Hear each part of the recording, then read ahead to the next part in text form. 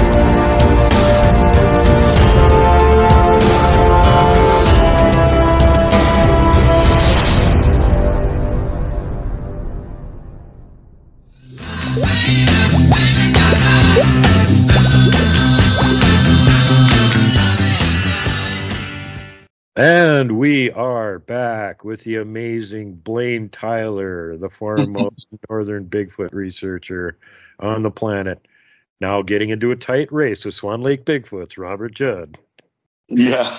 Mysteriously happens to be in northern Ontario. Well, I guess you couldn't hog all the Bigfoot to yourself forever, Blayne. But last time I got to see Blayne, we were at the Nebraska Bigfoot Conference almost a year ago. And that's what we're here to talk about tonight, actually. We'll give you some updates on, of course, Blayne has been doing tons of stuff, and that's included in the movie, too, Inevitably Finding Bigfoot, which documents our little escapades last year at the Nebraska Bigfoot Conference, actually leading up to it and during it, for the most part. So, yeah, who would have thought that you could go to a Bigfoot conference and have a Bigfoot adventure, but that's what ended up happening, and the movie will be premiering at this year's Nebraska Bigfoot Conference on Saturday 27th. I'll be the last speaker up, and we'll be showing the movie in its entirety. And Blayne and myself and Christy and Rich, the cast members, will be there to do Q&A afterwards, after everybody gets to be barraged with way too many Bigfoot pictures all in one movie. So for those of you who don't know the backstory on this was kind of a I was picking on Finding Bigfoot, and so people said, hey, you know, they have a tough job. You couldn't do any better. And I went, oh, really? Well, maybe we'll just show them how it's done. Maybe I'll get a team of actual Bigfoot researchers together, and we'll go to some state that we don't live in, and we'll try and find a Bigfoot and see what we can do. And, yeah. Turns out, as Rich Soul once said when I asked him about finding Bigfoot, and I said, what do you think of finding Bigfoot? And Rich said, it's not that hard. Not that hard. They're everywhere. That's true.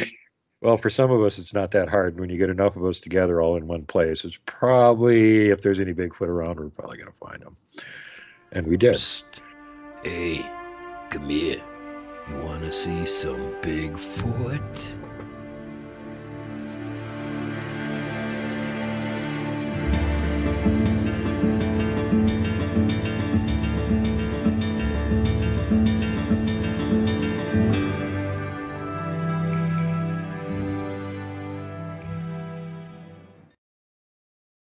That is one massive foot.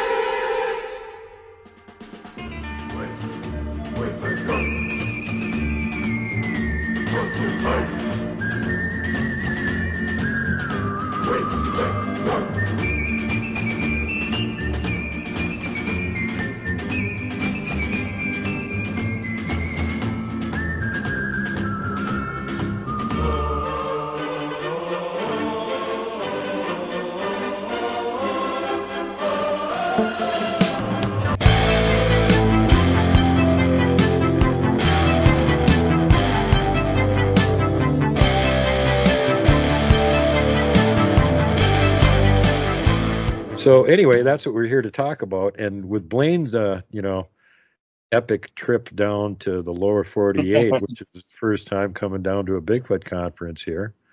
You had interesting things happening right from the get-go up there when you were trying to get on the plane. You want to tell everybody about that? Oh yeah, sure. When I was going through, after I went through security, but the customs to come into the States, I was bringing down my cripple print cast, and it was tucked into the big pocket on the side of a, like a case that you use to bring a laptop. Mm-hmm. So they didn't know what to make of it. They pulled it out, and they're looking at it going on like that. And finally, the one guy says, "What's this, a Neanderthal footprint or something like that?" I said, "No." I said, "No, that's a Sasquatch print from Northern Ontario. And to be more specific, it's really rare because it's crippled. The left foot here is crippled. You can see how it's all mangled toes and everything, and I'm showing them. And then the right foot's actually 2 inches longer. But anyway, it's going down to Bigfoot Museum in Nebraska. Here it's Crossroads of America, Bigfoot Museum there. And so the guy starts showing everybody. So he's showing the other costume guy, the security guys over. They're looking at it. And then I'm telling stories about, how I got it and all this stuff. And then, there's a lineup, right? But then he goes, you're officially the coolest guy I've ever checked through customs. So then So he gave me my cast back. I put it back in the, because, you have to take your boots and everything off to go through the scanners in the little bucket and the baskets. The baskets go through the scanners. They check for metal objects and whatever, bombs, I don't know. But anyway, it picked up in my laptop case, it picked up the cast.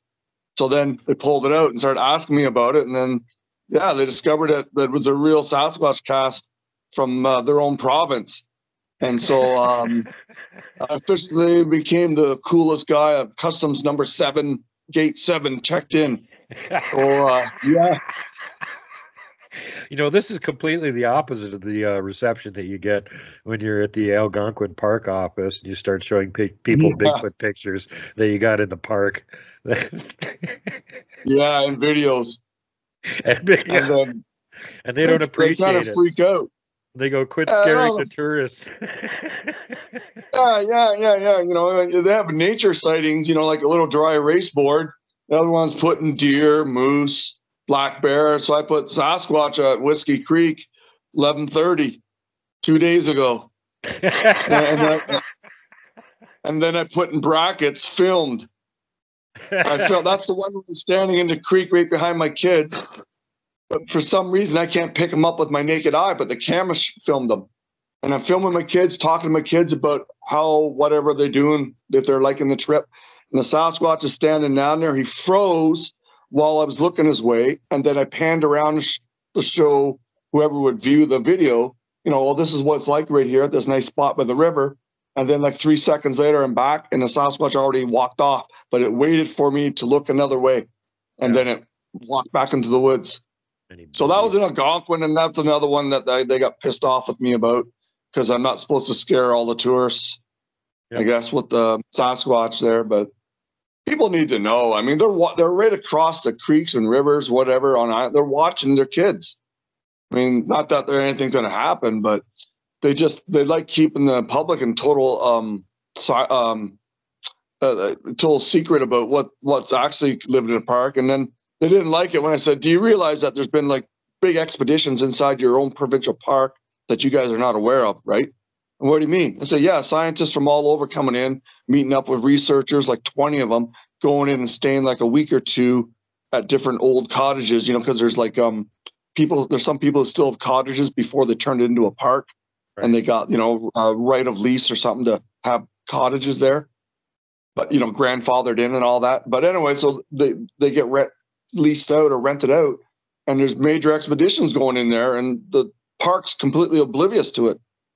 Like the rangers and everybody, they don't know about what's going on in their own park. But hilarious. I mean, the park's huge. The park's huge, though. I mean, it's bigger than Yellowstone. Yeah. So, or about the same size or whatever. I don't know the actual size of it, but yeah. So that's all came out when I was talking to customs. Yeah, it's right here in Northern Ontario, man. And then, so that's like 1 of 50 I got. It's just, I'm bringing this down for the museum. And then, yeah, that was pretty cool. And then, when Harriet met me, she didn't have my name. She just put up Bigfoot on a sign. That's all she had. She didn't have my name. She just held up a sign with Bigfoot on it, and it was kind of funny. So, well, it's pretty cool. Before we switch away from the topic, one thing that you kind of obliquely brought up was and we've mentioned this before, and I've talked with several other researchers about this, including Bigfoot in Germany and others, about these weird things where you go back and you look at your video and there's a Bigfoot on it, and he's only like 20 feet away from you, and somehow, how in the hell did you not see him? But you got him on camera. Yeah. Well, our main guy that won the Field Researcher of the Year award this year, Swan Lake Bigfoot, Robert Judd, he just got a video where he walked up to this weird spot on this hill he doesn't usually go to, and he's always got those wraparound sunglasses on, and he's filming himself and talking while he's walking up there. And he's got all kinds of reflections of them in his sunglasses. He couldn't see them. And some of them are really close to him. And you can see him really clear in that sunglass reflection.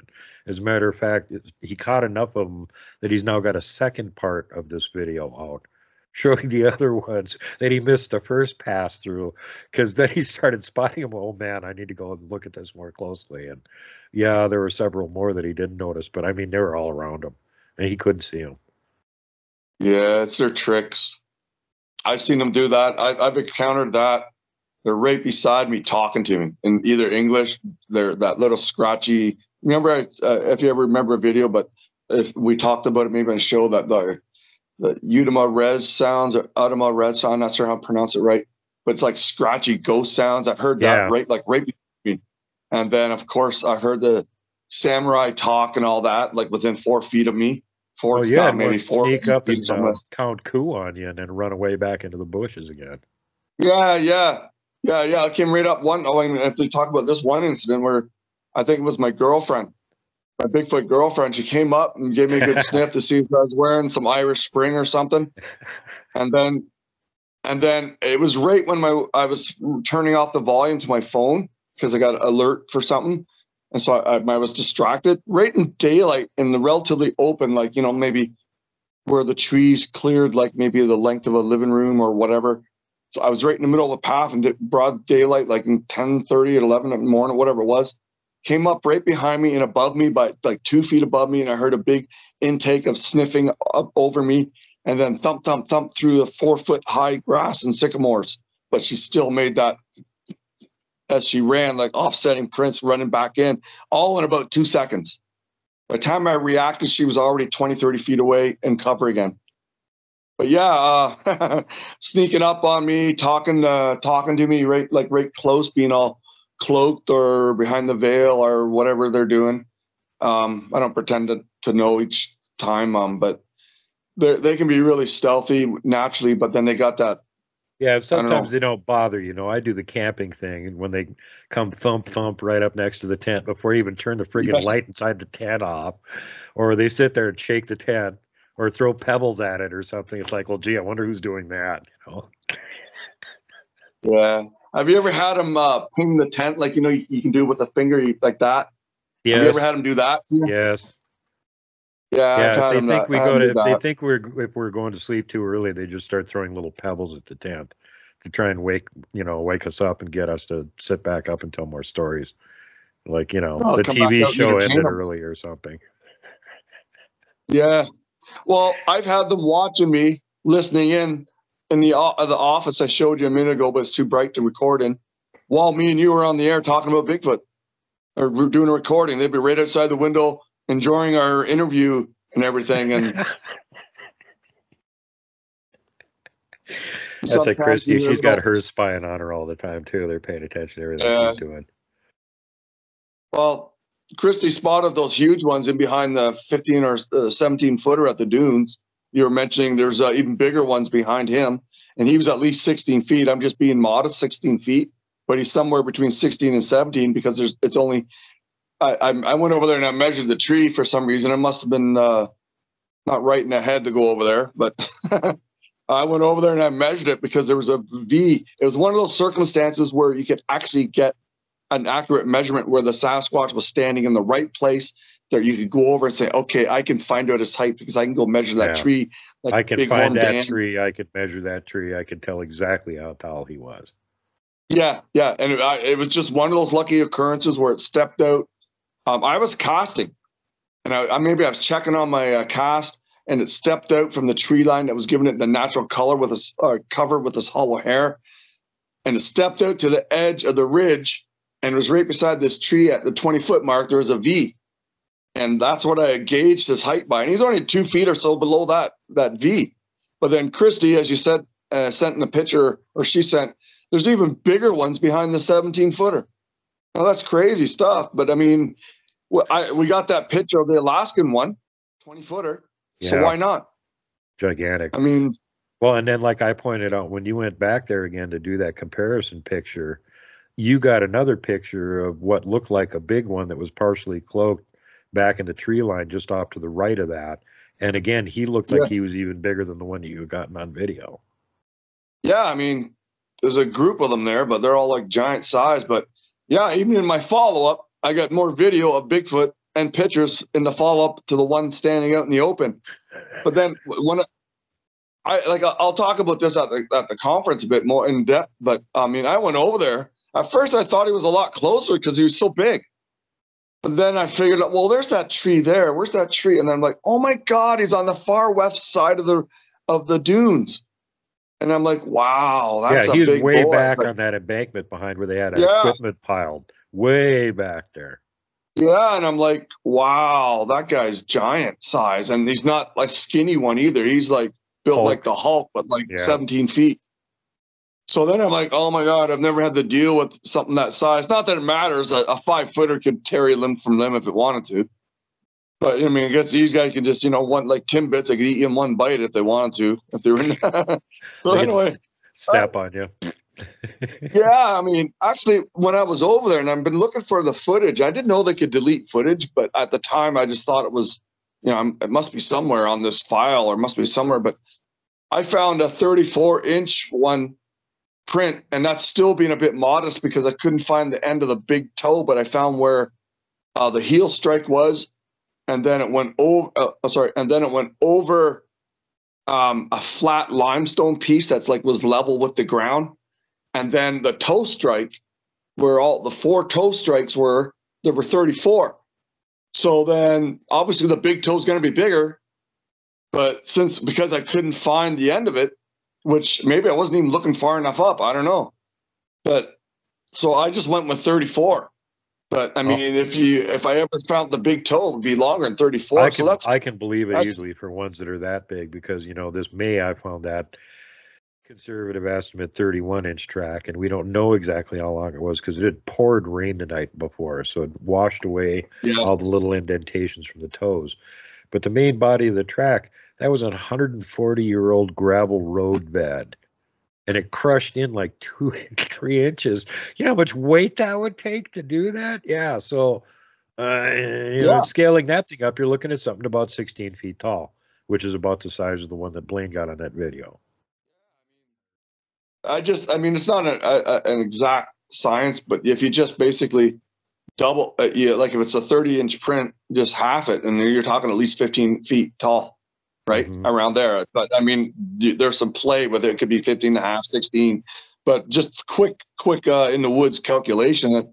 Wow, there's a 17-footer or more running around here. And it was so big that however big the boulder was, like an iceberg effect under the water, it pushed the boulder down, stepping on it, an impacted boulder. So maybe it doesn't usually walk along the ridge. But yeah, I mean, that's how I kind of noticed it, because some of the dirt was loose from that, and it made the other imprint sink in. And I'm over there going, oh my God, and I'm only like 6 feet from the tree line, right? Because the ridge goes back where the ridge goes over, and there's a bit of an under cove there where the grass and the sod go over the sand, the erosion effect. But it's only like 6-8 feet away, and I'm over there with my tape measure going up 20 feet. I'm looking to my right a little every now and again. And what I did was I stuck my camera on a homemade monopod, and I was filming the trees as some kind of security, because they don't like being on camera, so maybe they won't come towards me. Right. While I was over there, that was the only security I have. I don't carry weapons, so. But yeah, dang. So there's that guy, and then there's the bigger ones, the bigger brothers and stuff in behind him, which I don't want to see at all. But this is only like a kilometer or a mile away from a farmhouse with kids. So that's what's in the woods behind your farms and stuff, walking by, that most people are go totally their whole lives unaware of, unless they start some kind of accidental interaction happens where they see it. Then the Sasquatch knows them, they've been spotted. So then that draws them in. But most people are oblivious because they don't have any interaction or encounters. And the Sasquatch just mind their own business because they think the humans are minding their own business. But I think they figure that the humans in that case are not aware of them. Mm-hmm. And they just keep minding their own business and stay out of eyesight and contact, because, they don't want to be found or anything. But it's just those times where they're spotted, or when they run into the farmers or the landowners, then the Sasquatch, okay, the gig's up, that he knows we're here, so we have to keep an eye on him to see if our safety or our territory is threatened or whatever, right? Yeah. But yeah, that was one of the few times I was scared and being around them, when I knew there was the giant ones out there. So yeah. Yeah, that's humongo. I was for a long time hoping that they didn't get that big around here, and then I found out that no, they do. Yeah, I mean, some of them's carrying around those 4-ton trees or whatever's the weight of them. Yeah, right. That's not some of those lodgepole pines one. we've seen them build things out of. They weigh 3 tons. What picks up something that weighs 6,000 pounds and walks off with it? Yeah, no, that though and thank God they're like a peaceful species. There's always the rogues and the ones that are pissed off, but I mean, thank God, else the missing cases would be a lot higher, and it wouldn't be in the middle of the woods. Yeah. They could clear out a whole subdivision in one night if they wanted to. Yeah. So and I've run into them in subdivisions too, like not right in the subdivision, but you mind if I check your backyard for a minute? And I go backyard and go a little bit further than how all the kids would play. And then there's a print going right there, going across parallel behind everyone's backyard, just like 20, 30 feet past the tree line, inside the tree line. And they don't know about it. They're completely oblivious, right? But, ignorance is bliss sometimes. So anyway, getting back to the epic trip. So you finally got down there. You had the Harriet holding up the Bigfoot sign. So that with her holding that up above her head, the top of the sign was at what, about 4 feet? Yeah, 4.2. So yeah, she's a little lazy. This is an inside joke. Harriet's very, very short. Yeah, she sees eye to eye with hobbits. Christy looked tall. Yeah, Christy's like a stilt compared to her. Christy's a women's basketball player around her. So So I'm yeah, sure when I'll you catch hell for so that. when you But, finally got down there, you actually spent a couple days around there helping Harriet with some other stuff, and then we finally showed up, and the Wild Man bunch was all there, ready to go. The only person we didn't have with the team, of course, was Rich Soul, who was further away. And we had gotten a hold of him. Actually, I did. I went, we're not going to do the town hall meeting. Instead, I'm just going to call the best Bigfoot researcher in the state and ask him where the Bigfoot are. So that's what I did. And then Rich said, well, I got a few hours. You guys can meet me over here and we'll go look around in a couple of hot spots and see if we can find anything. So we all piled into the vehicles, and everybody was totally beat up from either flying or driving there and did not want to get up and go anywhere. And that especially included me. And I had to be the one that was trying to rabble rouse everyone, going, come on, this is the only chance we're going to get. We got to get out there and find Bigfoot in Nebraska. And everybody's like, eh, shambling into the vehicles, half asleep, yeah. not happy about it. Well, then 2 hour drive later, we finally got to the Bigfoot hotspot in Nebraska, which, as it turned out, was their capital city of Lincoln. We went to the suburbs of Lincoln because there's a Yeah. couple little wetlands there where there's some areas that you can't build on because, like floodplains and little rivers and stuff going through there, Salt Creek. And so that's what we did. We went to two different spots on Salt Creek, and we went to a little interpretive center with some bison before we went there. And so for our 3 hours, we had about an hour in each place and then some driving time in between. And then we came back again. And boy, oh boy, did we find all kinds of Bigfoot evidence. That was Yeah. fun. Yeah. Didn't take us long either. No, it was funny because at the first place we were like, we found all the evidence nearby within about 15 minutes, and then everybody was busy wandering around hobnobbing and photobombing each other. And then the second place we got to, it was more active there. That was more interesting stuff there as far as like structures and everything. But both of them were really cool. I mean, there was stuff, there was definitely activity at both of them.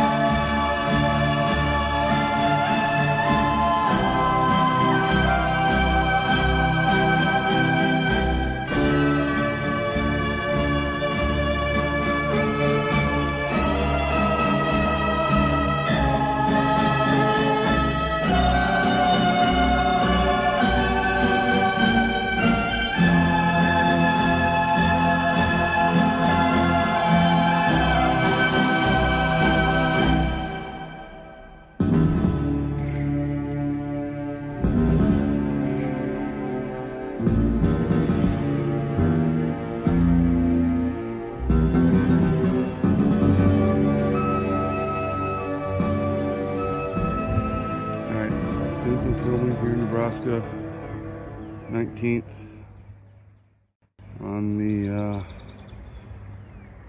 northwest part of the loop of the creaky thing here. There's a track over there coming up the hill, and I'm gonna mark this for Richard. There's Scott. Now I'm not sure, but there's no hair in it for a coyote, and bear scat's usually like in a pile. Those are tube shaped, and black could indicate meat diet. And we found over that way, we found a deer kill.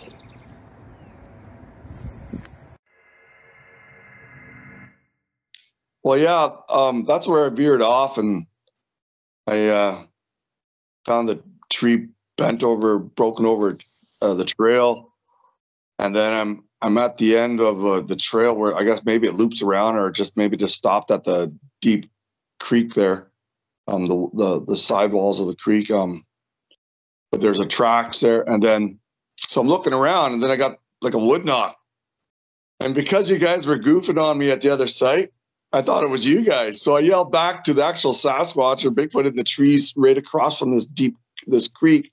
Yeah, I'm not falling for that.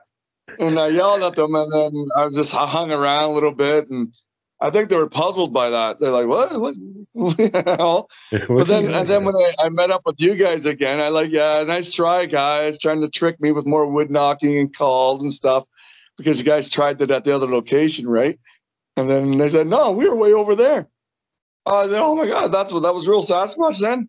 All right, so then I pointed out where they were to Richard, and we went over there and stuff. But that's pretty funny stuff. Telling the Sasquatch I wasn't going to fall for that. Yeah, let's show everybody the video of that right now.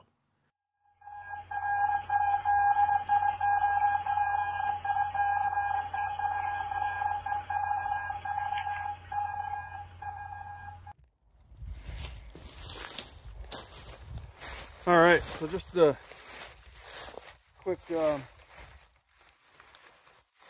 quick video back from Nebraska, obviously one of my old spots. I want to talk about while I was out footing with the Duke, Christy, Richard, Ash, and there's another lady there. I was in the woods, and I found some prints, scat. I got a little video of one trying to hug a branch to hide, but while I was there, the guy started pranking me doing calls. So I knew it was them, but they were out the parking lot, wanted to go another spot. But anyway, so I just ignored it. Made my way back after I think I found the scat in like a little makeshift shelter. And then we went to another location. I veered off again on my own. I found an arch over a trail that was bent purposely to keep people off the trails. And then, actually I fell after that. I slipped on some mud. So I'm glad no one's seen that. But not long after that, I just came to the edge of the creek. And there's a grove of trees on that side. It's kind of sparse, but there's this particular grove of trees. And I got tree knocked. Except I thought it was those jokers clowning around with me. So I shouted back at the real Sasquatch, "I'm not falling for that." And it was actually real Sasquatch. So, and then when I made my way back to the trail, past the arch over the trail, and then I caught up to the guys coming back. I said, "Was that you guys clowning with me, trying to prank me?" And they said, "No, we were way over there." I said, "Oh, well, you know what? That did sound like a real tree knock, because it was really deep and heavy, like, you know, someone picking up like a tree trunk almost." But anyway, so then I led the guys back to around the arch, and then I pointed out across the creek. I didn't film it because I thought I was being pranked. And I pointed across the creek where to Richard, his area. I said, "That's where the wood knock came from." So, true story, Nebraska, the 2023 NBC conference there. We all went out footing, so that's that story that was never recorded. All right, I'm gonna head my way up.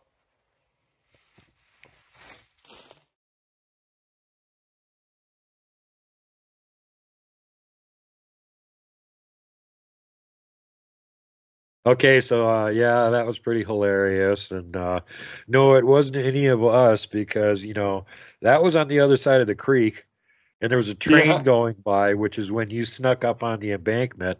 That train going by was covering all your sounds. And then as soon as the train went by, they spotted you and went, "Pop," wood knock. And you thought it was one of us. We were way the hell behind you. I don't even know how to get across that river over to the other side where it was.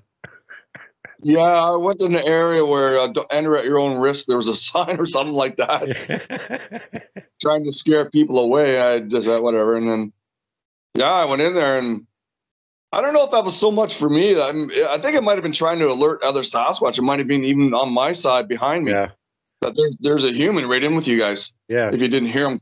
Well, he could have been sitting back behind where the train was going past, and as soon as the train went past, you're on the other side of the creek, and he could see you standing right there. He's like, "Oh shit, human, Pop."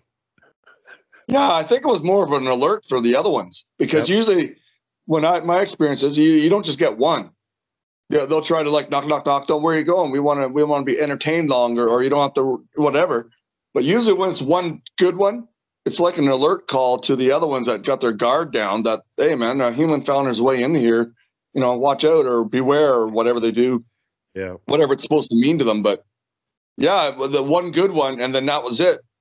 So that I thought it was you guys joking on me, and then yeah, it was actually real Sasquatch sending out the alarm that there was a human right in the middle of them all, and somehow I snuck up on him because the train was covering my sound and stuff. So that was pretty funny stuff. I thought you guys were tricking me.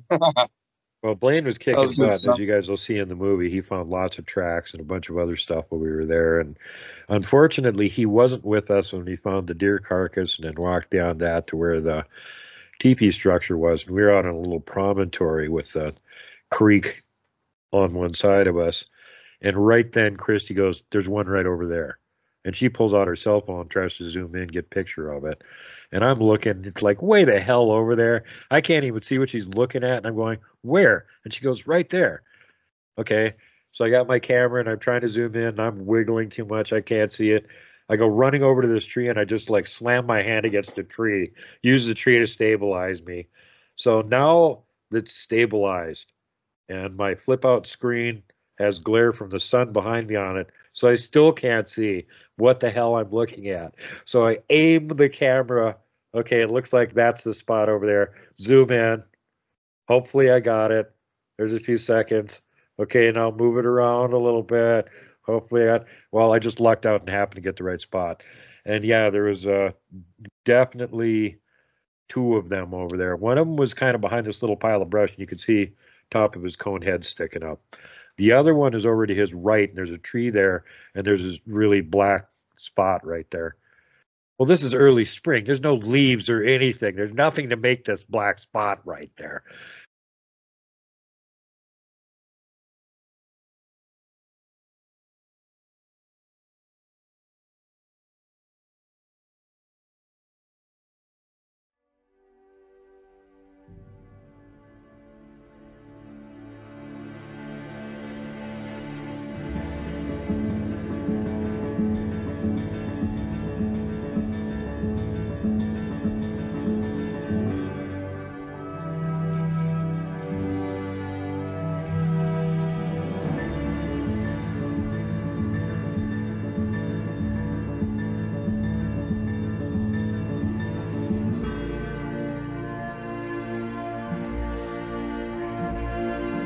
Standing underneath that. See the dead tree to the side of it there? It didn't snap off that one. See the one right there? Didn't snap off that one.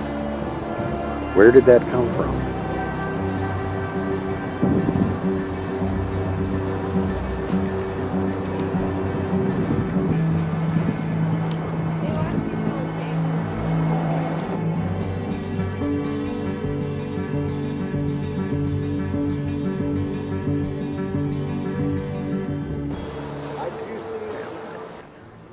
And then it almost looked to me like when I panned a little bit to the right, there was a third grayish one that was just stationary because you could see an object that looks exactly like a Bigfoot's head and face over there. Yeah. Would be the main ones left. So, of course, they're staying on the other side of the creek from us. They're trying to maintain their hiddenness as much as they could get away with. But Christy's got like friggin' X-ray vision. She spotted them anyway. And then I was lucky enough to get a few seconds to, stabilized, zoomed in so you could actually see what the hell we were looking at. But that was pretty cool. And then some of the other stuff that I like, the thing that you found where they had actually pulled a branch down right across the trail. Like, it's really obvious. There's this well-beaten trail there, and they're like, how the hell is this branch pulled down on this thing, Well, it's kind of like more like a tree, like how a tree split. Yeah. Yeah, it's more like part of a tree, not a branch, but I mean, I guess a tree that branches off, I guess, sort of best way to describe it. But you couldn't bend that. A human couldn't break that down. It was like do it. No. It was like 10 inches thick, and it bent it over a tree like a piece of licorice. Well, the one bent it over the trail like a piece of licorice. Exactly. That's what it looked like. It looked like it, just bent it without breaking it. Somehow. Like, how the hell? Yeah, I mean, Oh, they And do you know that. it wasn't always like that because there's this well-beaten, really worn trail that goes right underneath it. You know, it's like, how Yeah. did this trail get beaten down if that thing was there forever? Obviously, it wasn't. The other weird thing that I found, that one, basically a whole tree that was hanging from another tree upside down. And, you know, as Rich pointed out, it never floods down there that much. That can't be water that did that. That's down in a Yeah. valley. There isn't any tornadoes down there ripping out trees that have a 2 foot thick trunk and cramming them in another tree upside down, you know? Yeah. That's not weather related or whatever. No, you know, and that's, again, you know, some of this stuff, and you find it and you go, okay, is it water? No, it can't be water. Is it wind? No, it can't be wind. Where the hell even is the stump for this thing? We couldn't even find that, Yeah. you know?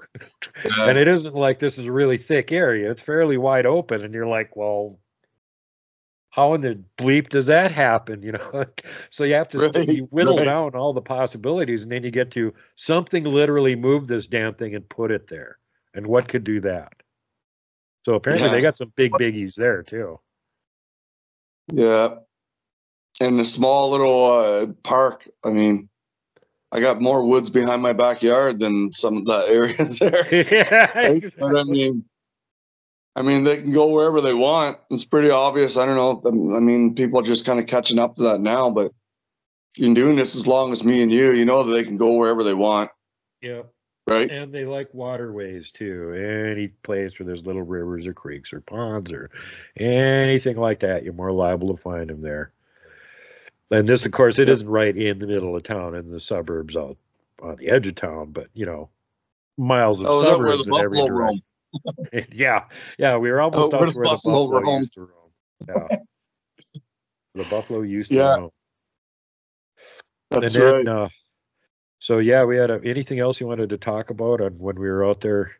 I mean, it sounded like when we were getting ready to leave, because Rich had to leave and my ankle was giving out, there was some that were just way down the path a ways in that one direction that you had like pretty much scoped out. Yeah, you sure you guys want to leave right now? There's some over here. I want to go check these guys out. Yeah, I tracked them right down to, like, I found initial prints there and a rudimentary shelter, and then I followed the signs and to a relatively fresh scat, less than a day old. Tracks going down the embankment of that creek, same creek, but like a different part of it. Another rudimentary shelter. This one was smaller, but it had more cover. And then they're on, I mean, they probably were in the same kind of island area where I was, but they were definitely on the other side of that creek. And you could feel their eyes on you, watching everything you do. You know, when you got that, okay, they're on me here. Yes. They got me marked here. And so I was right there going, I'm in the middle of, like, I'm just waiting for them to do something to confirm that we're in the middle of having an encounter. And then I start hearing you guys calling me and stuff. And I'm like, geez, I'm right here beside fresh scat, a shelter.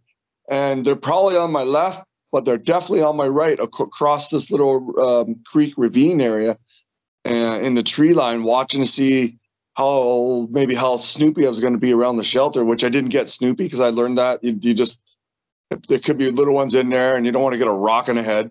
No. Right. So you found it. Great. But leave it alone because it's an active shelter. And and then I started thinking, you know what, this could go bad.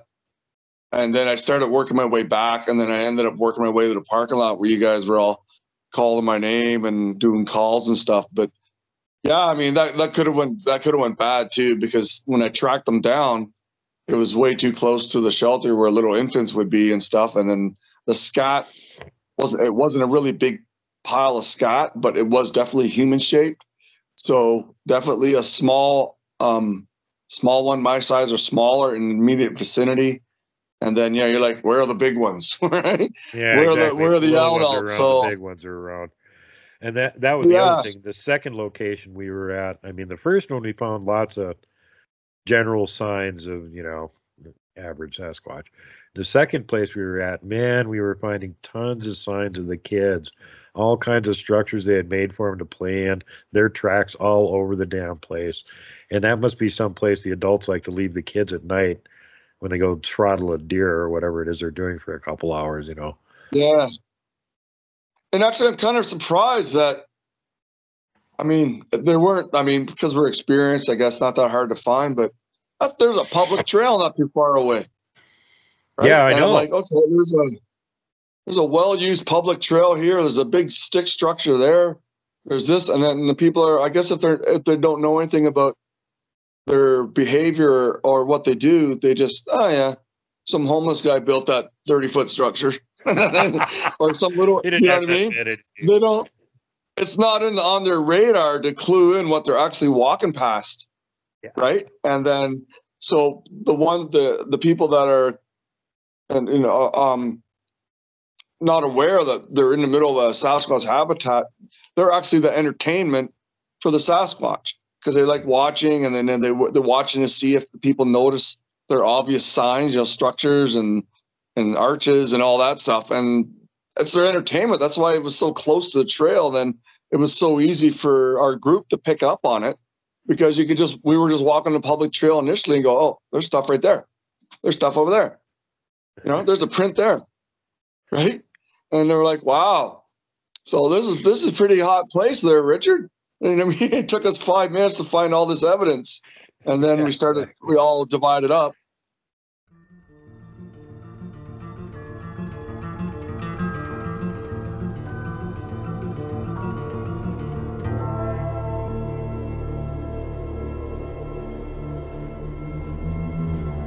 This is really awesome. That is so freaking cool. You can actually go into it.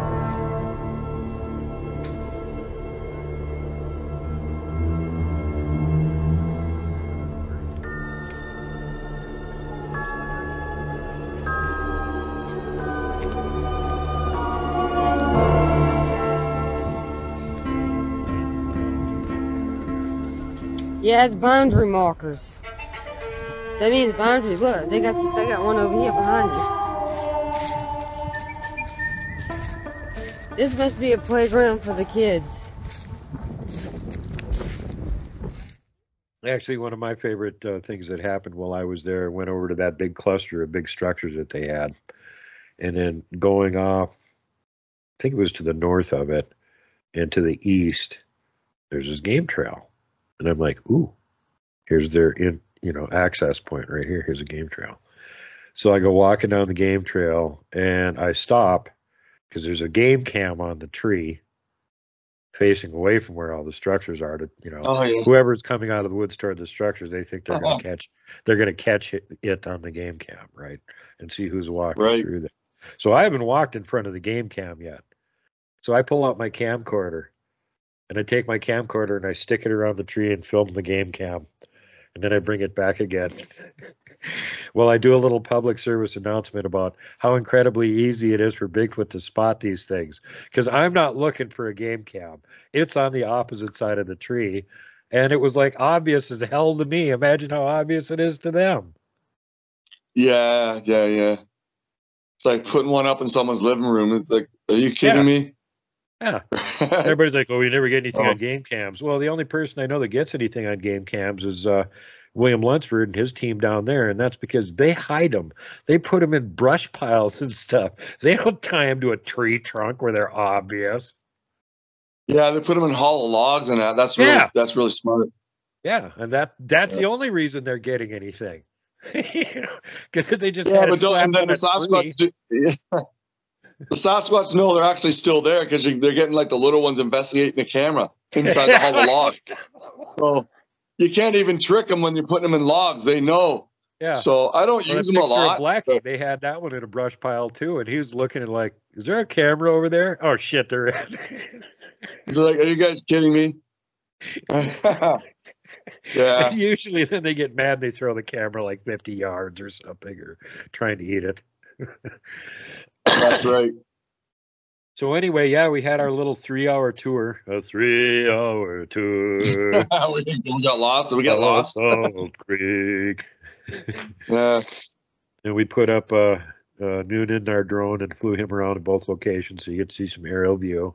And you can see just how wide open it is. No leaves on the trees. No leaves on any of the bushes. And yet they can still sneak around and hide on you in there. They're amazing.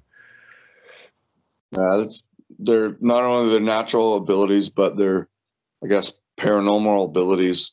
I mean, if you're not aware of it and you're not in tune with it, and then if they haven't marked you or whatever, then, then you're going to walk right by it and you wouldn't even know it.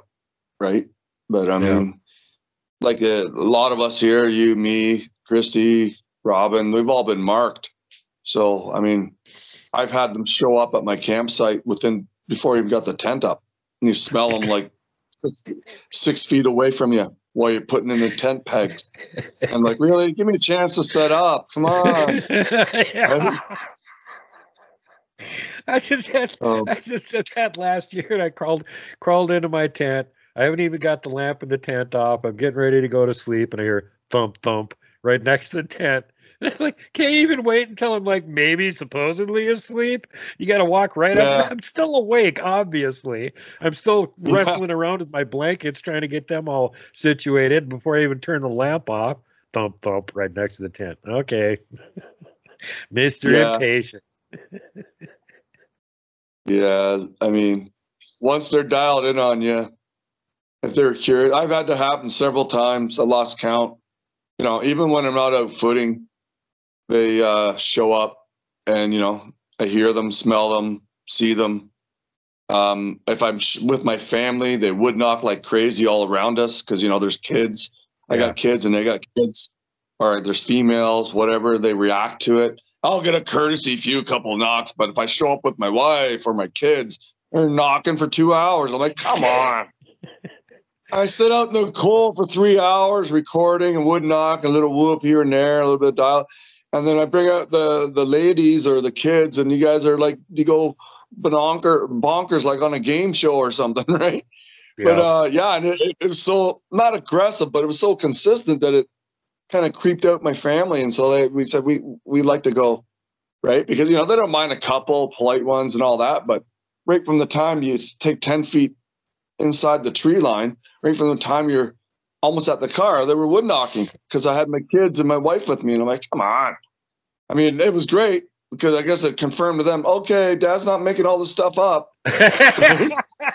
Well, it had that one positive side effect, and I've seen that my is too. I guess they're just kind of bored with me at this point, but I'll bring somebody new up there that they like, and oh my God, had Keith Crabtree up there, and the first morning he was up there, he comes crawling out with his camper, and I'm like, oh, surprised you're up so early, and he's like, couldn't sleep anymore. All these wood knocks kept waking me up. Yeah. And then they tickle his feet. And they tickle. That was the next night. They tickled his. But same thing when I had William Lunsford up here. Oh my God, they must really like him because man, were they putting on the display. They're making all kinds of weird noises. They pushed over 2 trees. They're whistling at us all the time, trying to get us to come back out in the woods. And oh my God. Yeah. The show was over. You had to go back to the campsite. So like, oh, they wanted an encore. Yeah, I'm boring. They don't even care about me. I got my pure-blooded Indian roommate. He's part Sioux and part Salish, and he was camping up in the same spot with me this last fall, and it's the first time he's been camping up there. And he didn't even have a tent. He just sleep in his car. So I go walk down to the campsite down by the river and set up my tent. He's on the road in his car. I'm down there by myself. And I go, You know what's going to happen? He goes, what? And I said, they're going to ignore me and they're going to screw around with you all night because you're up here by yourself in the car. And he goes, oh, yeah? I went, yeah. Well, guess what happened? Exactly what I said. Yeah. He couldn't sleep for like 3 hours. You could hear him walking around the car. He could feel the car shake. Some of them were so heavy when they walked past it. The car would shake and he could hear him going,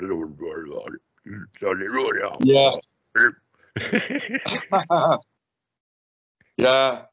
Yeah, well, I've had that actually. I'm not usually in my car when I see them. There was a time when I was laid up a little bit, but I've been going out. I go out more at night. I mean, I go out during the day to film and to do some videos, but I go out at night and I just go to a swampy area, and I don't use a flash. I have a flashlight with me, but since I'm on the road, I don't even use one, right? Because it kind of limits the light actually blinds you after a while, where you can only see where the flashlight is. Yeah. Right. So, but anyway, I was out walking around, and actually my wife was with me on this time, and they came right up to the car, and we're, I don't know how to describe this.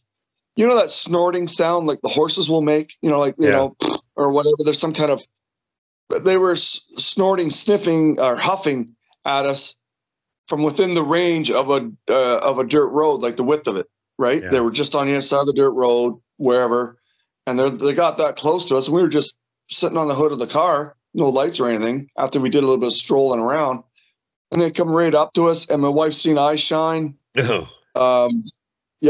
it was juvie though, eye shine. It wasn't one of the big ones. It was, good for her, so she didn't get too scared, because it's just a one our size, right? Ducking down and trying to keep away when we were leaving. I turned off all the lights, but there's still the nighttime driving lights that the eye shine got caught up in the reflection. So, I've been doing more of that, and I've heard them calling in the middle of the night. When I heard some really good calls, but it was raining, so I couldn't leave my mic out. But I was there still like at 11 o'clock at night, and I heard them make some beautiful long calls, 2 or 3 calls, but I couldn't leave my mic running because of the weather. It would have destroyed my microphone. But, I've had some other eye shine, eye glow incidents at the museum there. Yeah, we should probably talk about that next, because after we went down to Salt Creek and caught him down there and filmed all kinds of other evidence, and we came back, and me and Blayne and Christy were all staying at the museum, and me and Blayne were sleeping in the downstairs of the museum. And apparently in the middle of the night, one of them came to show Blayne that, yes, there is such a thing as eye glow. Yeah.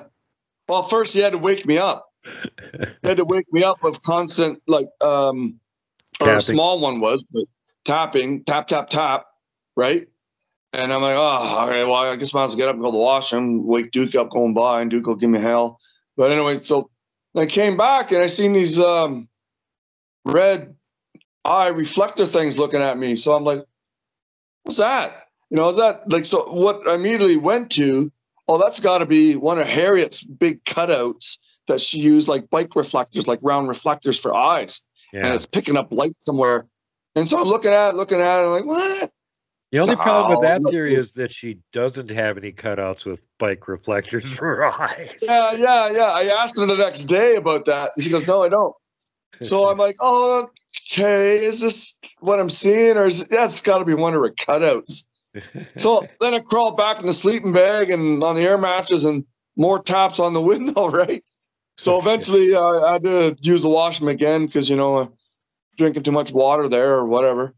And then I came back, and then the eyes were there again.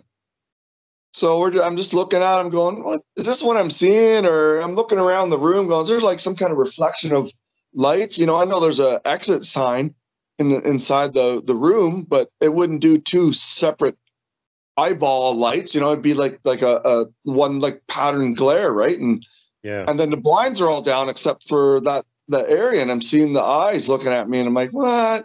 So we had a bit of a staring contest. It did move. It looked like it was back the size of it. It was either really close, which it probably wasn't. I was thinking more it was back by the. All right, so just some outside investigation.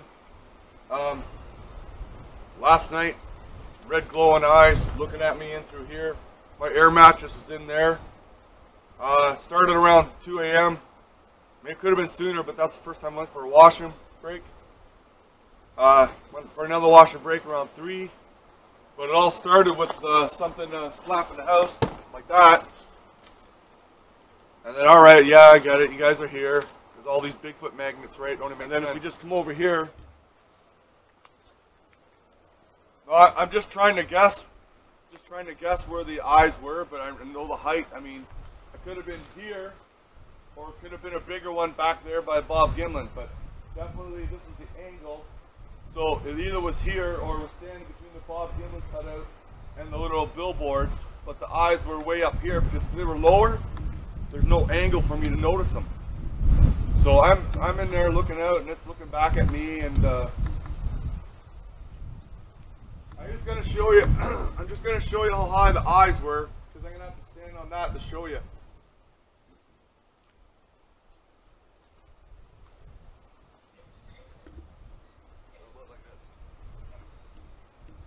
like that.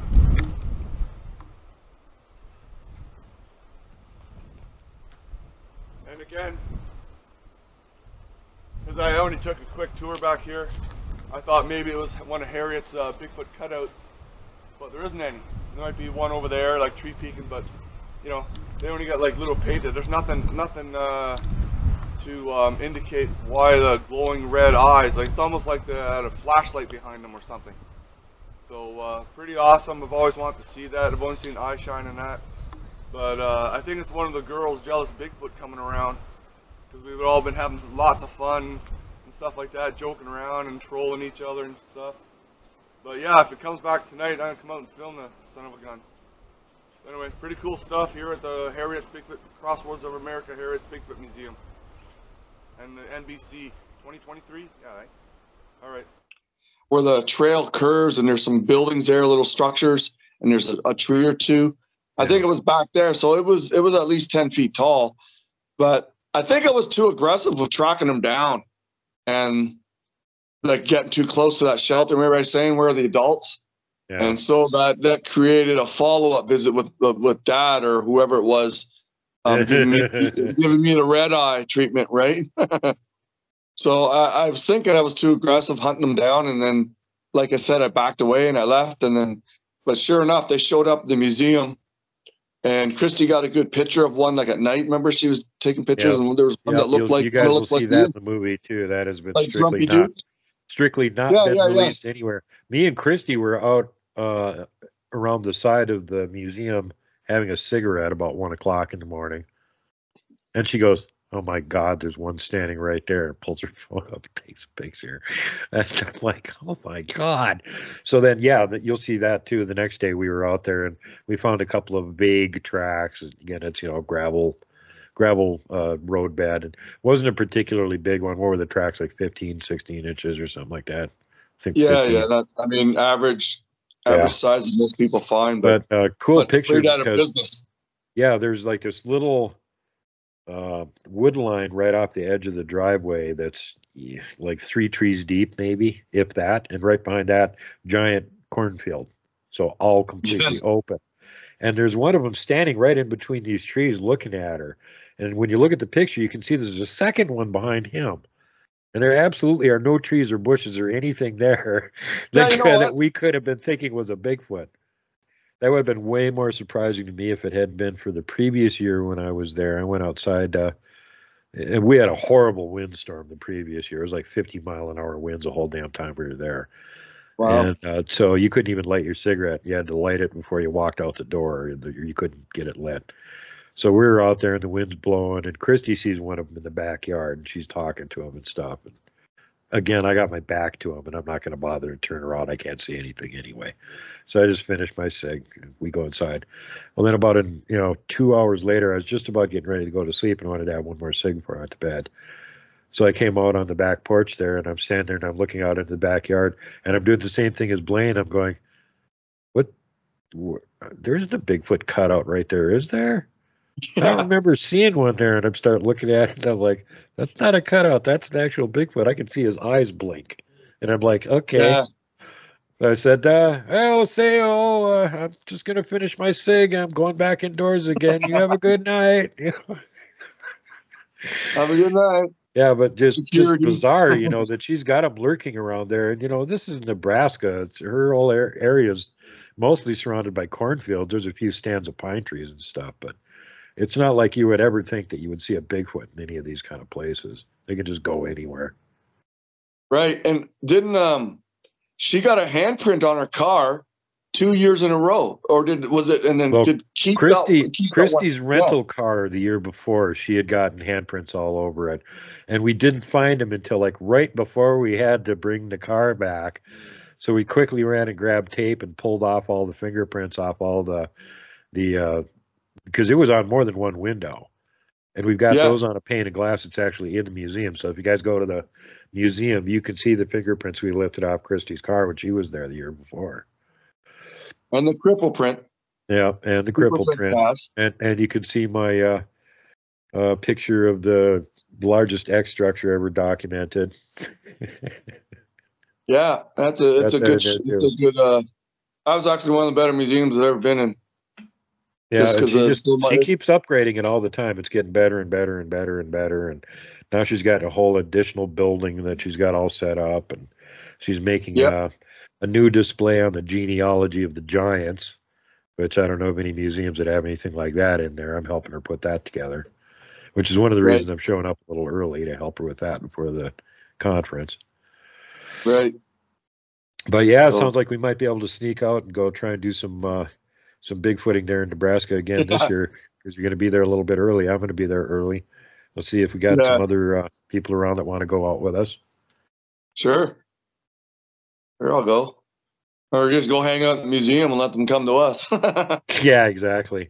Actually, I'd like to I go think down that's to. always triggered by footing, and then they come back. Go footing, yeah. Yeah, the second location we were at, I'd like to go back down there again, because if you recall, the road adjacent to it, you got guardrails on that one side, and then the other side there's a big open field that we pulled into that's got all the Yeah, hiking trail stuff. Well, as we that's were right. going out, I was looking at that other side of the creek on the other side of the guardrail where there aren't any hiking trails, but there are really huge tree structures.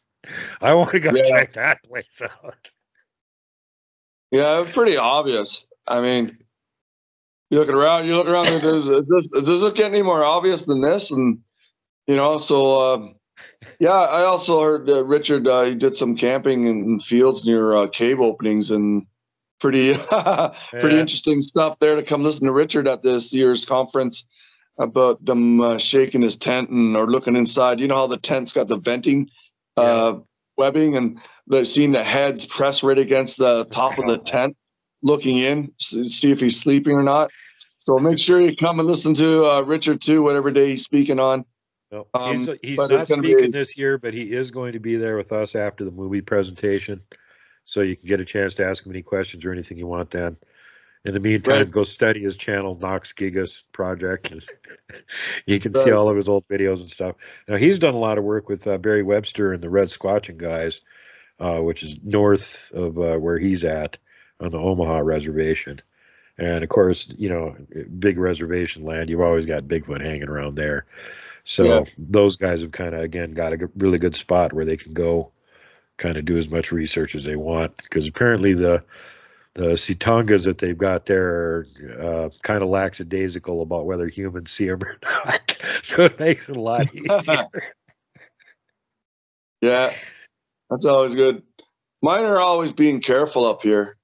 Mine are always like, until they get used to you a little bit, then they'll give you a bit more and bit more, and that's how it works, right? When they got they don't have to be territorial because they got so much land, they got so much resources. There's a lake, river every mile, right? So they're not cornered in any little pockets, because they can just basically walk for an hour and be in another remote area with more fresh water and more game or Yeah, whatever. Right? They don't have to be territorial, and unless it's one of the ones with the snouts, then those guys are just a-holes Gugglies. anyway.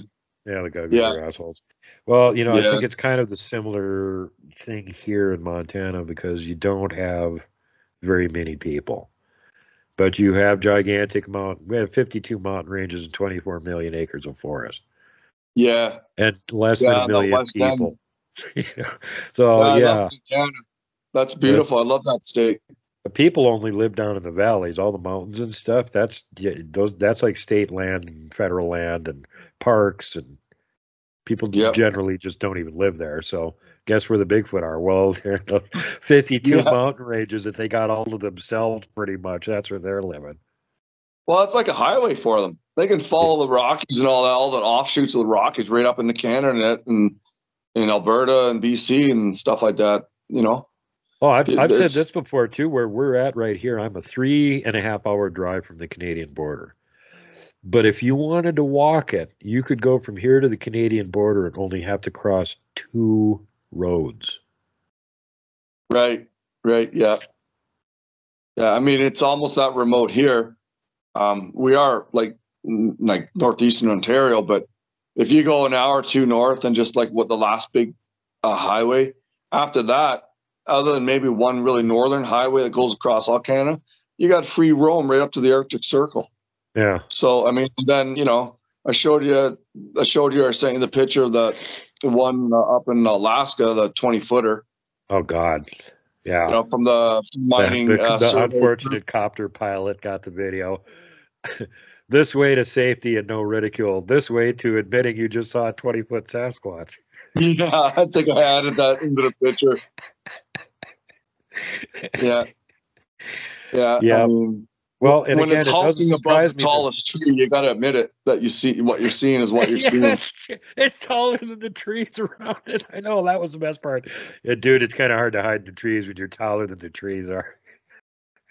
Yeah, I don't But think again, when you're that big, you don't care.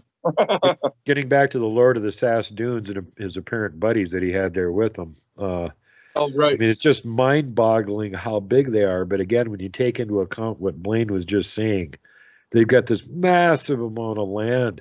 There's no people up there to bother them. They've got all the resources for water and food that they could possibly need. What's the limit on how big are they going to get? Right. And you've got, what is it, Hansen's law that says the further north you go, the larger animals tend to be anyway because of conservation of body heat.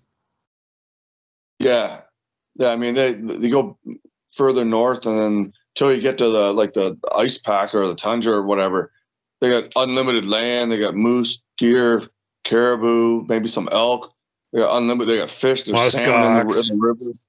Yeah. Yeah, I mean, well, muskox, but I mean, why not? I mean, you just, when you first get into it, everyone's thinking the stereotypical 8-footer, right, or patty size, and they're thinking, all the Sasquatch that they run into is going to act like Patty, the female, and that's where the perception goes astray, because females act totally different than the males, and you usually run into males because they're bolder, they don't care, what are you going to do against them, right? And the females you catch by accident, but the males will come towards you.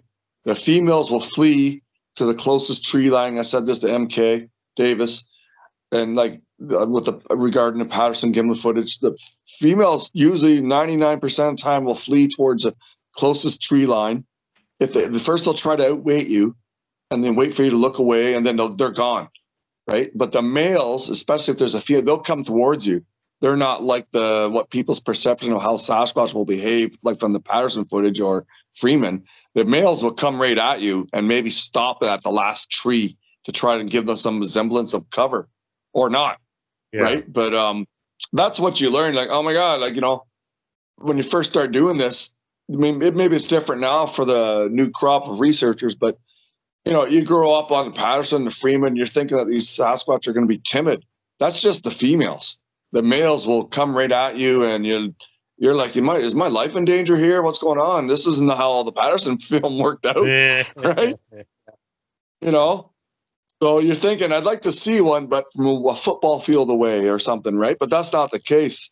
If you spot them, they have to make sure you're not a threat, and the males will come right at you and stop, like right outside your car. If there's a tree line 4 feet away, they'll be right at that 4-foot line, hovering over you, looking into your car, making sure you have no other arterial plans to do with spotting them, right? So there's trust built up, but the first couple run-ins, it's usually there's a lot of judgment going on if you're going to be a threat or not, right? But I mean, that's what you learn when you get into it, that they're not going to behave like Patty. You're not going to run into females. You run into females maybe 10% of the time. It's all young males and maybe some bit older males and some older females they've learned enough to maybe just sit and watch and wait till you lose interest. But 75% of the time, it's always younger males, 8 feet or smaller, 15 years old or smaller, coming at you because they're bold, they're aggressive, they've got full of testosterone from their age group. And so, I mean, you learn that, but you don't expect to see 20-footers running around in one of your research areas. God, no. This reminds me of something, that there was a Bigfoot researcher who was at a native gathering. They were having some kind of a powwow or potlatch or something. And he was walking around, and he was doing his best to ask the natives if they had any Bigfoot stories, or they'd talk to him about it. And they're all kind of like what do you care? You're white, man. You know, Yeah. go away. No, we don't know anything about Bigfoot. Even if we did, we wouldn't tell you. So she's trying to, grill one of them and get some questions out of him. And this old chief comes walking by him and he goes, "Oh, white man finally got around to being interested in Sasquatch, huh?" And he's like, "Yeah, can you tell me anything about it? I mean, they say that these guys get to like 8 feet tall." And the chief just laughs at him and he goes, "Those are just the little ones. The adults are really big and you never get to see them." Yeah. Unless like part of, by chance, like what happened with me, where I ducked behind bushes to go check on how fast my castle's drying, and then the giant one on the other side of the dunes, where'd he go? So he took a stride out, an 8-foot stride out from the tree line, and stood beside that big tree with the V at the 20-foot mark. And that's the only reason I was able to gauge it, because of that tree. But normally you're just left guessing. Well, I'm about But this again, big, and I'm he thinks you're leaving. So he steps out to Yeah. see where you went, and all of a sudden you pop up and you're back there again. He's like, "Oh, crap." Kong, Mega Sasquatch. All right, hi everybody. I'm Blayne Tyler, coming again from Northeastern Ontario from the Bigfoot Barn. Lord of the Sasquatch Dunes. It was a video I posted with this mega Sasquatch, gigantic Sasquatch that I pulled a screen grab from a video pan. And what happened was he stepped out from the tree line to see what I was doing. I guess I was casting prints coming and going from the other side of the quarry here. And I was going back and forth to my backpack to get material. So he left the tree line, and then you gotta remember, this is midday, and when you zoom in, you can see I can see his muscle definition. He's got less hair on his chest. You can see his gray, kind of greasy skin. That's what Sasquatch look like when you catch them in the open with their hollow hair and everything. They look like there's a big black out of place shadow, and then until they start running, which they don't need to anymore because nobody hunts them. That's how they get away with being spotted. But since I've seen them before, I knew what I was already looking at. Pretty cool. So, along with Kong, I got other evidence I pulled out of there, which I'm going to make a documentary of. Multiple trackway here, the evidence of them using sticks to dig holes, scat, and everything. Here's the clip.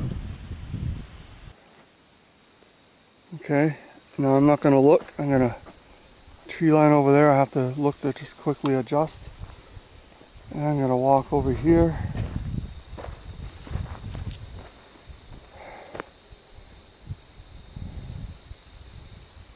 And you can see an old road that leads back to the main area where the men work. And that's where they fill up, I guess. Right there. I went over there and I measured that tree where the V was. Kind of creepy standing over there knowing huge, gigantic Sasquatch 15 feet away in the tree line or something. But the V is at 20 feet, and he's only 2 feet down, maybe 3 feet at the most from the V, so he's at least 17 feet tall. Largest Sasquatch, as I said, ever filmed, even though it was just a kind of accidentally on purpose. But here's another clip.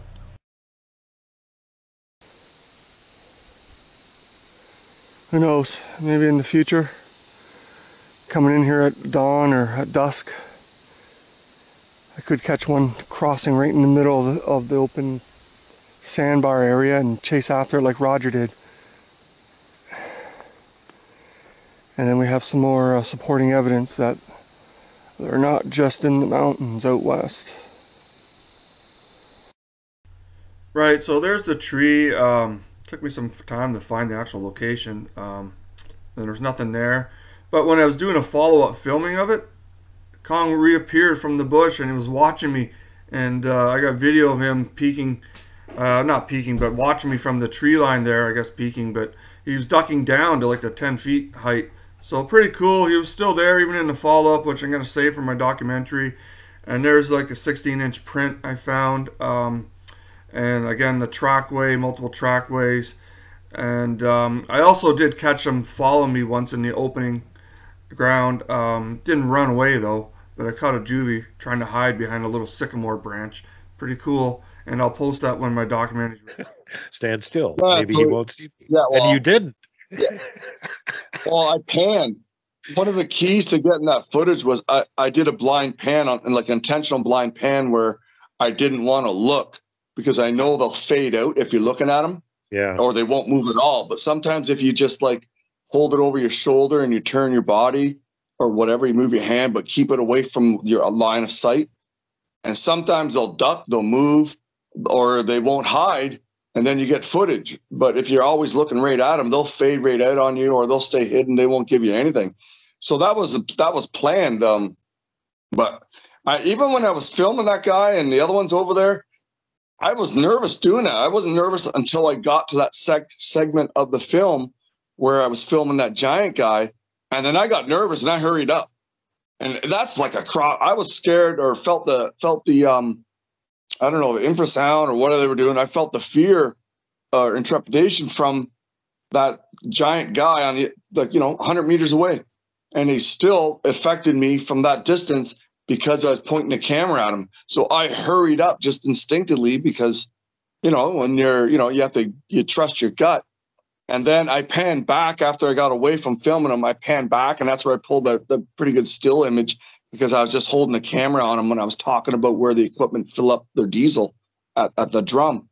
But that's where I pulled the still out of, not the fast pan, but when I came back and was holding the camera over there. And then I got a really good still of that, and that's what I've been using and stuff. But there, as you said, you spotted ones even closer to me when I did that pan. Yep. Yeah, you just got done looking at the little tracks that you were casting, and you brought your camera up, and as you started to turn to the left, there was one really close by in this little brush, and he's taller than the brush. He's gray, and he's about 9 feet tall. And again, like we were talking about with Robert's sunglass reflection pictures, your camera picks them up, but you don't necessarily see that they're there. Yeah, and he should have been like, considering how close to Blayne he was and where he was at, Blayne should have easily been able to spot him. He should have been obvious. Yeah. Yeah, I think I got pictures of that guy on other occasions. Just pulling off of stills off my video where he actually came up, like where I got that footage from was a bit of a hump where the sand dunes raised and stuff like that. And then I was back on the east side of it casting prints, and then I go up on the hump and I'd film the mid part, and then I film the west ridge. And that guy came even closer another time. We was like on the hump, and I was walking by, and that's when I filmed the little juvie guy who just left the fence area. Remember I outlined him in green and stuff like that where he froze. Yeah. When I walked by the hump, I filmed a little bit left, and that guy that you spotted was up on the hump where I just took the footage of the pan. Except I was looking north, and where I caught the juvie out in the open, and I just happened to swing the camera this way, west or to my left, and that guy was right up on the far side of the hump. And in the footage, you can see there's no trees up there. Yeah. So there's something black with shoulders standing on the top of the hump. And the only trees is when you first start to go up the hump, right at the lower end. And then it's like a bald hump at the top. And so he came even closer to visit when I was filming another one, a juvie that I caught. So I'm like, wow, this isn't like the Patterson footage. And I used to talk about how much the dunes reminded me of Bluff Creek because there was tracks everywhere. Big, little 2-inch ones, little baby ones, giant 34-inch ones, your typical 18, 16-inch ones. I cast female 15-inch ones. And I'm like, I don't recall any other place, like maybe just because it wasn't out in the open or it wasn't in public knowledge, where they were being so obvious with their prints and with their trackways. They didn't cut across the middle, but even if they did, it was hard packed by the equipment. But in the soft sand, the two ridges, and maybe if I went north, I found some too. The south, there's the entrance at the south, but I couldn't think of anything else except the Bluff Creek, where they were so obvious with their presence, with prints, scat, tree markers, shelters, messing with the equipment probably at night, and being so bold that, hey, this is our area. We don't care that you didn't hear digging up sand and gravel. This is still our home. And I could, maybe there was someone having activity, habituation activity somewhere that it wasn't public knowledge. But for the life of me, I don't remember any other place like this except my history and remembering that that's what Bluff Creek was like before Roger got his footage. Yeah, that's true. But I mean, again, I've been thinking about that for years too. It's like, what a gravel pit. What a weird place for them to be hanging around all the time. What is the attractant there? Was there like quartz there, or was chunks of salt they could want to eat, or what was it that they were interested in? The equipment, the guys coming and going with their dozers and all that, filling up trucks to take to road work. And then they had water and everything all around. There's two lakes there, big ponds and a creek, big creek. But they would just sit on the ridges and watch either watch me, but before me, they'd watch the equipment and the little bobcats zipping around and filling up trucks and all that. And that was entertainment. And then I found where the kids were playing, using sticks as tools and all that. And that was a big thing. Do you remember that? Yeah. Like, 15 years ago, do they use tools? Are they like the chimpanzees of Africa, where they'll use branches to dig out termites?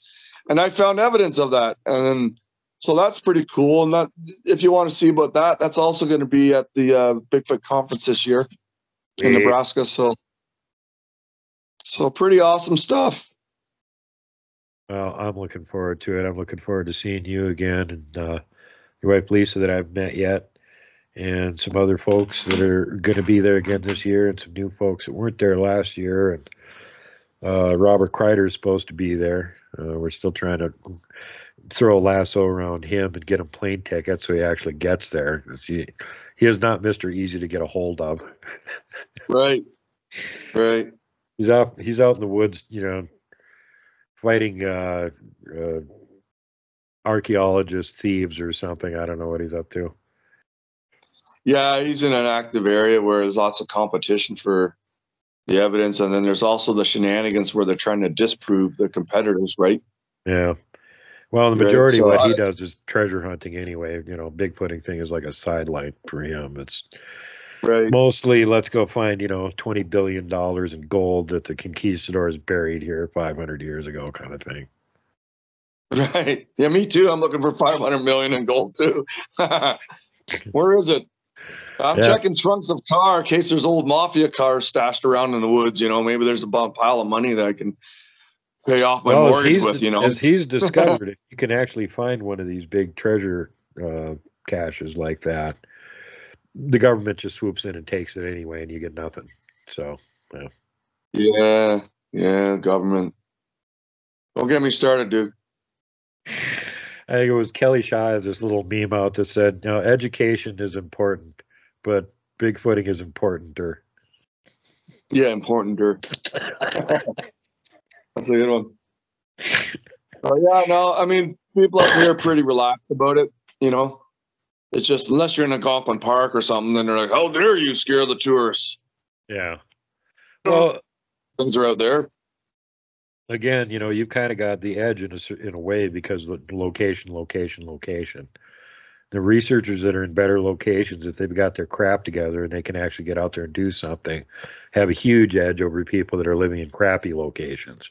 Granted, Bigfoot are pretty much everywhere, but there's some areas that definitely favor the researchers because there's so many of them and they're so calm because they're not being pressured all the time. It makes it a lot easier to get close to them. Yeah, I mean, they don't have to fight or be aggressive to hold their territory, so they just, good areas like humans coming. I'll just walk over this next ridge. What's behind that? 1,000 more next ridges. Who cares? 1,000 more lakes, 1,000 more ridges. Yeah, so it's pretty good up here. You got a great area too in the mountains there.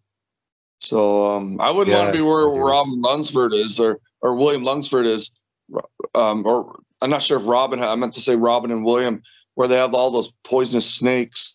Yeah, I wouldn't want to be down there. And or wild Christy pigs is. that will chase you up a tree like they did to Daniel last time he was down there.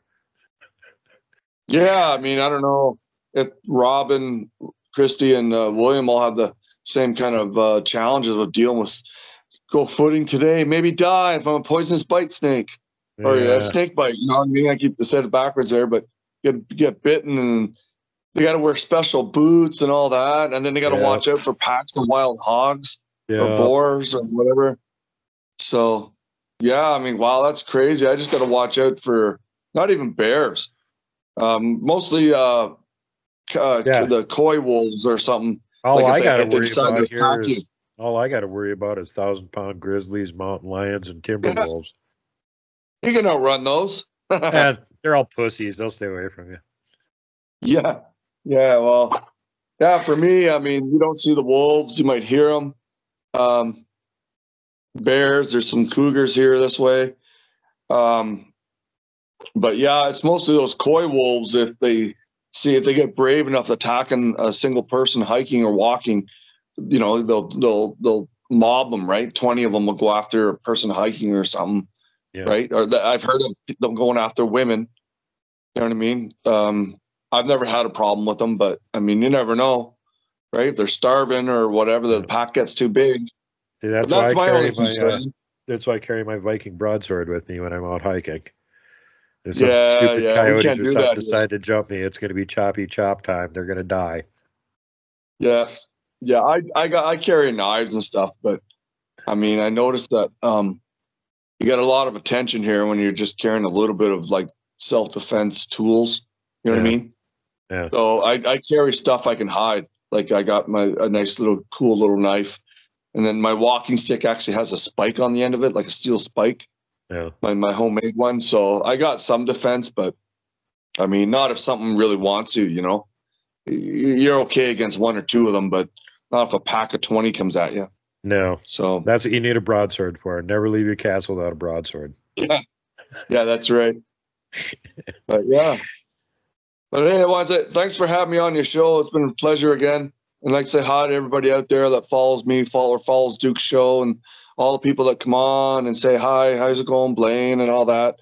I had a little back trouble a week or two ago and couldn't make it myself, but my wife got a chance to come on and meet everybody. That was awesome. So yeah, I mean, looking forward to seeing everybody down at the Nebraska Bigfoot Conference, 26th, 27th in April, I think. But Yep. you know, we'll be down there a couple of days early, go to the museum, make a trip out of it. It'll be awesome. And then come listen to the speakers and watch the shows and check out Duke's documentary, the best spaghetti Western Bigfoot. How do you say it? The best spaghetti Western Bigfoot show movie that's ever been produced. That's right. Or something like that. Right? At this point, it's the only one. It is the greatest spaghetti Western Bigfoot documentary ever made. Because right now it's the only spaghetti Western Bigfoot documentary ever made. So by default, it's number one. But, you know, somebody else has to decide that they want to make a Bigfoot documentary of spaghetti Western music. And until that happens, I'm holding that number one position. That's right. And even if they do make one, they might not have as many Bigfoot in it as we do. Before me and Ashton even get to Nebraska, we show 21 Bigfoot. Wow. That's awesome. Then we've got a whole pile of Bigfoot that Blayne found, and a whole pile of Bigfoot that Christy found, and all the stuff that Rich found. Then we go looking for Bigfoot in Nebraska, find one, and then one comes and finds us and visits. And then we go back home again. And what happens after we go back home? Well, we go back to our standard, ordinary, boring, average lives of walking around the woods filming Bigfoot. So you get to see a lot more Bigfoot after we leave Nebraska, too. Well, they come visit to find out how the conference went and how the local Bigfoot were. Right? They come hang out with you and want to catch up on the news, the gossip from Nebraska, right? So, but, you know, I get a lot of people ask me, you know, yeah, we go to Alaska and you do all. I'm like, why? I can walk down the street at night and veer off into the woods and find Bigfoot. Yeah, just like you could when you're at your campsite. So, yeah. I mean, other than going to like a historical site like Freeman's or the Patterson site, I mean, they're everywhere. Yeah, I know. So why travel? Why drop 10 grand on a vacation when I can just spend 10 minutes going up the road and then veer off into the woods? So, well, I mean, that's the same thing here. My favorite hot spot that we go camp at and spend a few days up there, that's about 50 miles from here. But if I want to go to where there's the nearest Bigfoot, for sure, where actually Mr. Big, that 12-footer, we got him on video, that's 2.5 miles that way, right there. Yeah. I got to be careful of interacting with the ones around here, because then I'll be pounding on the house, pounding on the roof, knocking on the windows all the time, trying to get me to come outside. And so I always drive at least a half an hour to an hour just so there's some.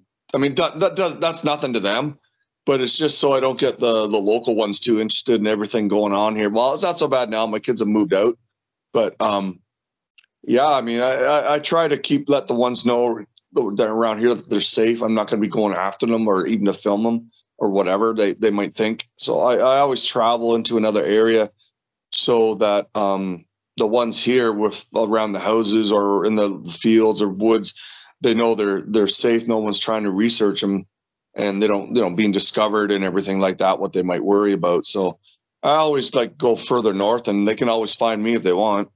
But yeah, so it really helps having good areas. Yeah, definitely. All righty. Well, thanks everybody for spending some time with us, and we are both looking forward to meeting all of you in person at the Nebraska Bigfoot Conference 1 month from now, or like a little bit less by the time you actually see this. A little bit more as we're recording it, but right around a month. So make sure y'all show up for it, and don't forget the usual rules apply. And in addition to that, if you can't take the heat, stay out of the Bigfoot barn. Bigfoot barn. Goodbye, everybody. When the moon hangs high on the breast of the lake, and the bite of the wind is like a slap in the face, a legend of horror lurks in the haze. It's Bigfoot. A giant of a creature, all covered with hair, as tall as a timber and strong as a bear. Y'all better not go walking out there with Bigfoot. Bigfoot's coming, gonna get you, gonna get you. Bigfoot's coming, so you better watch out. Lock your doors and bolt your windows. Bigfoot's on the prowl. Bigfoot's coming, gonna get you, gonna get you. Bigfoot's coming, so you better watch out. Lock your doors and bolt your windows. Bigfoot's on the prowl.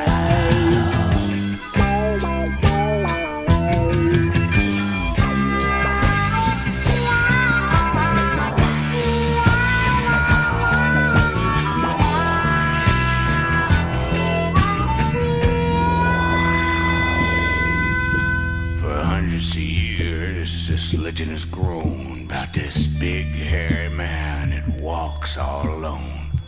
A mountain monster 10 feet tall called Bigfoot.